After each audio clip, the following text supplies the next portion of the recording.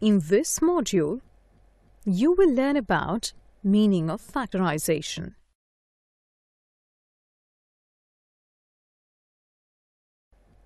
We know that ax squared plus bx plus c is a quadratic expression.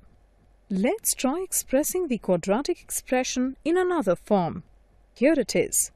A squared plus 6a plus 8 can be written as a product of a plus 4 and a plus 2.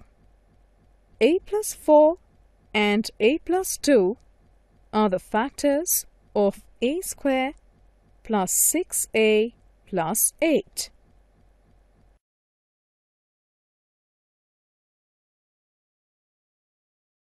In this module, you've learnt that the process of writing an algebraic expression as a product of two or more other algebraic expressions, which are called factors of the first algebraic expression, is called factorization.